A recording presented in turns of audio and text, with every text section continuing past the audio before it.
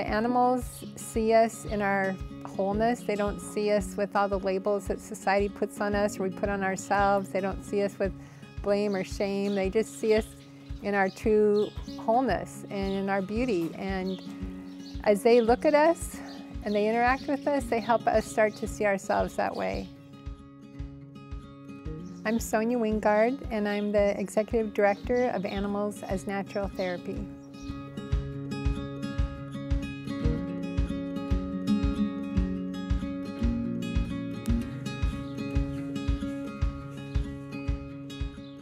Mobile Ant really started back about 14 years ago, and its inception was really prompted by our director, Sonia, having this group of girls in drug and alcohol recovery that we work with at the farm. And she had worked as a nurse when she was younger, and then she'd worked in nursing homes, and so she really felt like that was a valuable place to learn about life and learn about elders. And so she decided that she would like to try bringing these teen girls to the nursing home to start practicing some of the things that they were learning at the farm. I'm Jessie Pemble, and I am the Mobile Ant Coordinator for Animals as Natural Therapy. I have actually been connected to ants since I was a kid. I came to summer camp here, I came to programs here, so it's really fun to now be back in a position where I can now help other people access ant.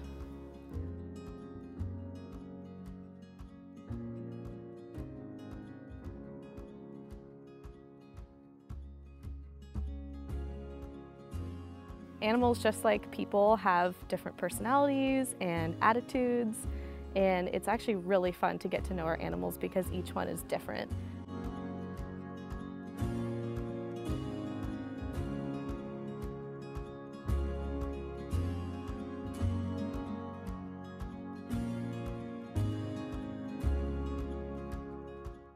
So this is Ingrid, one of our rabbits, and Ingrid is a mini lop. Ingrid is probably one of our most popular mobile ant visitors because she's so sweet and because she's so soft and curious. You'll usually see her popping her head out of her basket to say hello, and she is the bunny known to give kisses, to kind of nibble on people. For our mobile ant crew, we have our rabbits, and right now we have 4 rabbits that regularly visit. Tinkerbell is our famous traveling hen, traveling chicken, and we also bring our miniature horses. We have 3 miniature horses right now, Toby, Persephone, and Midnight Mocha.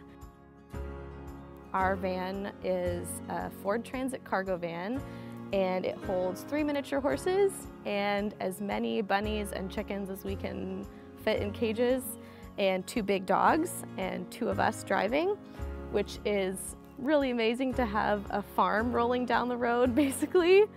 It's been such an incredible gift to us. It was donated and had a lot of community support to make that happen. We really saw the value in connecting elders with animals and also connecting elders with children and having an intergenerational component. Many of the folks who are in nursing homes right now are the generation that grew up on farms, and so they have a real connection to farm animals. And so for folks who are dealing with dementia and Alzheimer's and other sorts of memory loss and things that you're dealing with as you get older, having connections to your youth and to your younger self can be really powerful for people who are away from their own families and away from their own animals. Just by placing a bunny in a basket on their lap, you see people just light up and kind of come to life.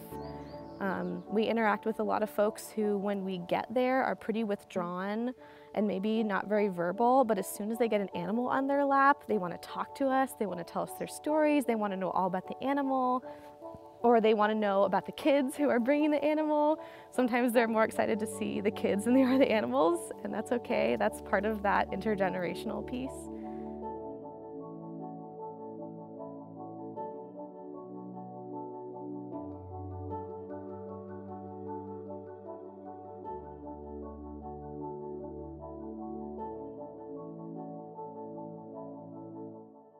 We have a couple places that we're going right now. that are regulars, and so we see them twice a month. And so we've really gotten to start establishing relationships with people. Even though it's a memory care facility, they remember us and they ask, when are you bringing the horses, or when are you bringing the bunnies again? And it's just really delightful to get to bring joy to these people who we don't really know much about the rest of their day, the rest of their lives there, but we know that we can make a difference in that hour that we're there.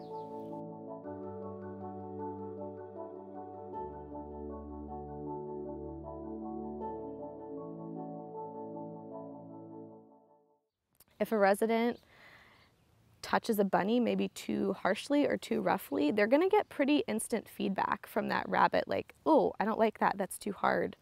And that's right there a learning moment that maybe they won't treat their caregiver so roughly next time that they're upset, you know? So it starts to translate into the other areas of their life.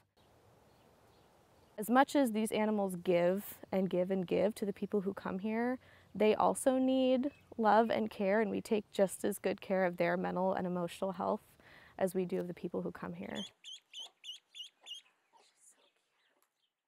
It's been so cool to see the support from our community of all the people who want to participate in Mobile Ant to give back to this population that we often kind of shun out and close out.